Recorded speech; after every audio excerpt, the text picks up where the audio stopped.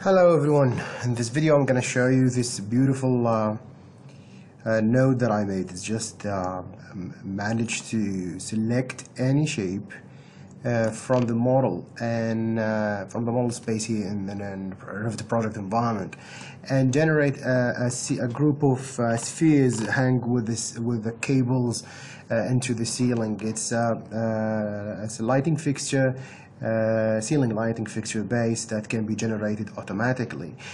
All what you need is just to draw a shape. I'm just going to go looking at it from the top. So just specify the shape you want and draw that in the ground floor and specify the height of the ceiling.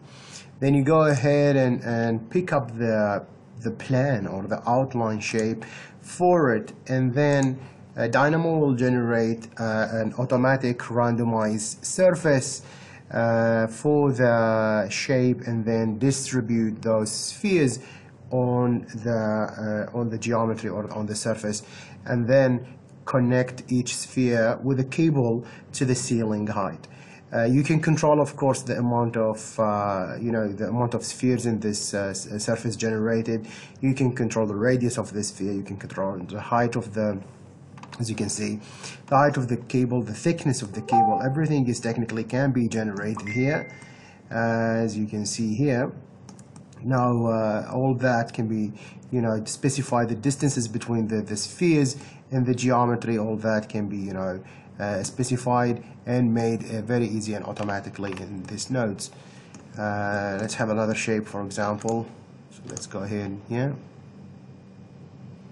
It might take a couple of seconds to run, but that in a nothing time if it's compared to the amount of effort if you want to do that manually. You can control the sphere, the strength of the distortion of this waves generate, or the surface generate. You can make it very slight, small curvature. You can make it very strong curvature, and that means the spheres goes really higher and lower if you compare to the overall surface or plane that has been actually created. You can see it's around I think 1 meter height from the origin. You can see the sphere is actually bouncing up and down. You can control the amount of spheres generated, and you can control also the radius of the spheres generated in any one of those geometries.